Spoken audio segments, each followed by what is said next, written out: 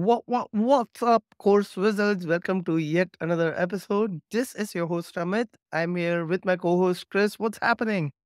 Hey, I'm so excited for 2023. We've been talking about how we create courses last week, or all the kinds of courses there are. Now we're going to talk about the types of things we use. That's pretty cool, huh? Yes, let's get through your tech stack this week, and then in next week episode we're going to talk about my tech stack. One thing we talk about tech stack, but I don't want our listeners and viewers to get scared that oh my god, I need all of this to create a course. We have talked about this before. All you need is a mic, camera, and a software.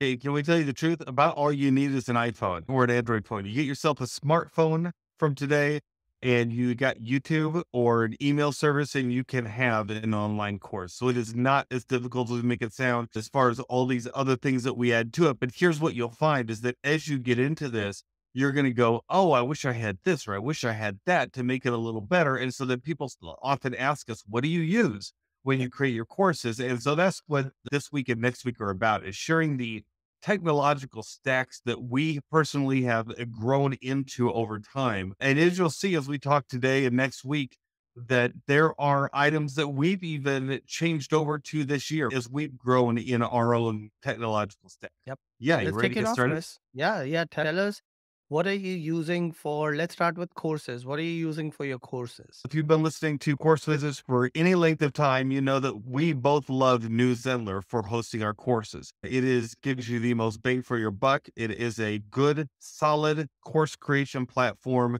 They let you do a lot of things on there, include selling digital products. They let you have webinars, live webinars, that sort of thing. You can have email that you can send from there. You can have communities. Really strong, good platform. And they do your video hosting, which is something we talked a bit about last week. If you missed that, you want to go back and listen to that because we share a lot of different course platforms and which ones are our favorites. And New Zenler is hands down our favorite.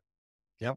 All right. So let's talk about microphone. I think you switched it from last year. I did. I used to have a Blue Yeti, which is a good standard podcasting microphone that you'll find on Amazon for under $100. A lot of people have the Blue Yeti. Mine went kablooey this last year, and so I went to look for a new one. And when I did, I found the HyperX Quadcast S microphone, which is basically a very similar microphone in the same kind of price range as the Blue Yeti, except for it's got nice LED lights that you can I can see see. when you Yes. when you've got it online, and it comes with the some of the guards and things that you can plug in, so it's a little less intrusive. It's a little smaller, which I liked. Man, it's got a great sound. So I really like the HyperX Quadcast Yep. X. S, And sorry. HyperX S. is the same company who makes the I think gaming headphones too, Oh right? yeah, this is what a lot of the Twitch streamers use. They like this microphone, and that's how I found out about it. I started watching some videos on it where they compared the Blue Yeti and this one, and a lot of them just preferred this just for the sound and the fact that if you hit your table, you don't hear that as much as you would on a Blue Yeti because it has a little bit of protection against that Yep. built right into it, and so I like that. And then for Awesome. the video, I use a Logitech C922 camera. This is a very common video Most camera popular. at the Yeah. yeah, probably the most common. They're only about $60 now. They've really dropped in price and they are crystal clear. They are just beautiful HD display. And so I highly recommend this Logitech 922. You can get that on Amazon too. All right.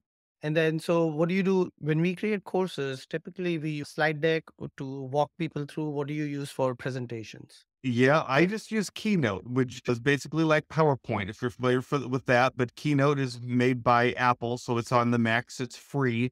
I thoroughly enjoy Keynote. It's very easy to use, looks really sharp, and I can bring that right into any presentation I do. So I use Keynote just because it works well. PowerPoint you could use also. But then when I want to blog, I use WordPress. So I have a couple different apps like that for doing presentations and getting things out there. But now let me take that in a different direction. When I'm actually recording video, while I use Keynote, I have to use other software to record the overall video. And last year I used ScreenFlow. This is an app for the Mac that makes it very easy to record Yeah. your screen. And I still really ScreenFlow. I haven't taken it off my Mac because I still use it once in a while. but I have since moved to Ecamm Live, which is a wonderful live presentation software for doing things like Facebook Lives and that sort of thing. You can also record your courses on it really nicely. And so you could do all kinds of things with lower thirds and graphics and that. And like I said, you grow into new apps. So this is one of those apps that I've grown into now. And I really like Ecamm Live for that. Plus, I think it was on Black Friday, so It it was on a Black even made Friday it deal. a better, sweeter deal. That's And right. I got a good you deal missed on it. the if I remember this, you missed the boat on the lifetime deal. By literally about 7 days. Uh, They used to offer it at a one-time price for lifetime, and had I gotten into it at that point, I would still own it without paying today, but I missed out on that lifetime deal. That was about 3 or 4 years ago, and so now I have to pay for it every year. And I pay for it, but it's worth it because it does so much, and it allows me to replace multiple pieces of software and apps that I was using. It does it all in one place.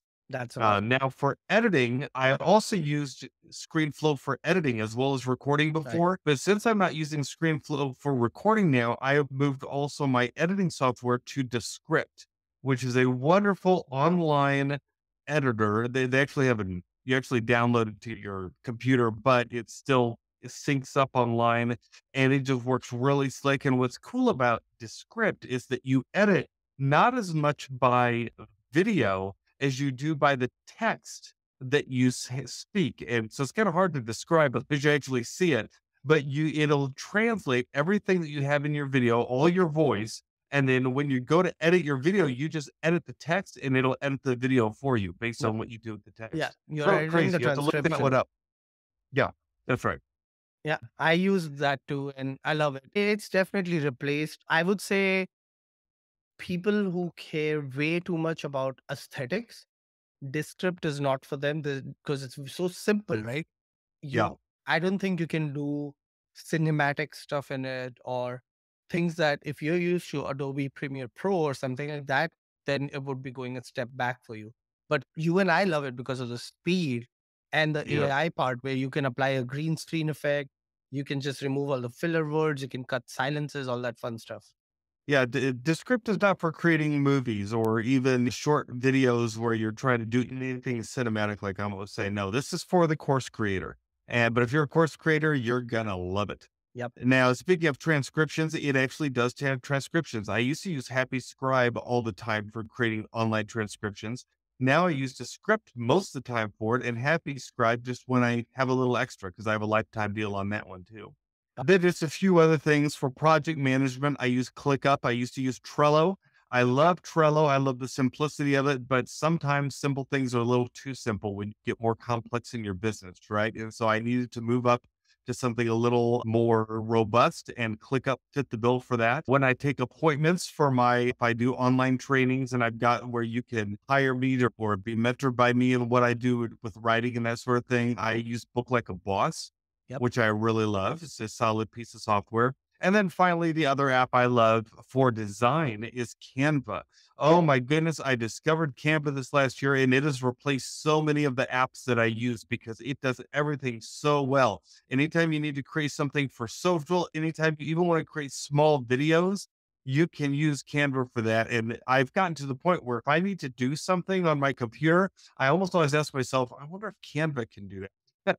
Because it does so much and they keep adding more to it. In fact, they're getting ready to take on Google Docs and Google Sheets and Keynote and Google Slides and all that sort of thing here very shortly. They're starting to build that out. Yeah, they're becoming a bit of a juggernaut in the online space here. That's true. That's true. I was doing my course on Chat GPT. We talked about that. I started creating Google Slides. I'm like, why the hell am I doing this in Google Slides? Let me do this in a Canva Slides. Canva is So so easy with that kind of stuff. I have used it for that, and they also introduced Magic Write, right? Magic Yep. Rewrite, which is their Yep. AI copywriter. Then they have the text to image generator like Jasper and Midjourney. Yes. And then they also have video editing now. So you can literally upload your video and start editing it in your browser. That's right. It's just crazy powerful. And I want to say it's 13 just bucks a over month. $10 a month. Yeah, Yeah. it's not much at all. So definitely probably one of the most affordable And most app used, options that I yeah. have that is the most used, yeah, for sure. What about Dub? You still use Dub as well? I still use Dub quite often. Dub is an app where you can send people personalized videos, or it's kind of like Loom or something like that. But I really like it because it'll create the automatic animated GIF file for you that you can put in emails that lets people comment back and video comment back and forth. It's just a very strong video explainer kind of recorder for short items that you need. And I use that instead of Loom, or what's that other one that's really Berrycast, something like that. That was, Vericast, yep. yeah, it was real popular, which is solid, but I like Dub better. It's just, it's a good piece of software. Yep. And on lifetime deal. Yeah, I got it when it was a lifetime deal. I've shown to other people and they've liked it so much that they're actually paying for it month to month. It's one Oh, of you take advantage of a lifetime deal. You always hope that it's a strong enough product that it can exist on its own after the lifetime deal. It yep. doesn't just get a bunch of people to sign up because it's cheap, but that it actually is worth it. Kind of like we've talked about how Ecamm was a Yes. lifetime deal. Now it's not anymore, but it's so good that people are willing to pay for it. Same thing with Dub. It was a lifetime deal, but it's so good now people are willing to pay for it. Book Like the Boss, same thing. It was a lifetime deal. It's so good. People are willing to pay Yep. for it now. That's what we hope for all of them. Yes. Awesome. Yeah. Well, can you do us a recap of all the tools, your tech stack for Yeah, 2026? real quick recap. Main thing I use is New Zenler to host all my videos and to create my courses. Hardware I use is the HyperX Quadcast S microphone, Logitech C922 camera. Folks, that's it. Other than a Mac, I don't need anything else, just microphone, camera, and a computer. Then for apps, I use Keynote, I use Ecamm Live, I use the script for video editing, I use Dup for quick videos. I use the script in HappyScribe for transcripts. I use WordPress for blogging. I also ClickUp for my project manager, Book Like a Boss for appointments, and Canva for design. But I can't wait to hear next week what you use in all these. Awesome. That's a wrap for your list, Chris. Yes, I'm excited for next week, which I mean, if people are watching us on YouTube, it's the same day we record. So that's why Yeah. we are always in the same clothes. But thank you again for tuning in. Chris, thank you for joining me. And to all our listeners, Happy New Year again. And keep creating. Don't forget to rate, review, and subscribe. And we'll catch you in the next one. Bye.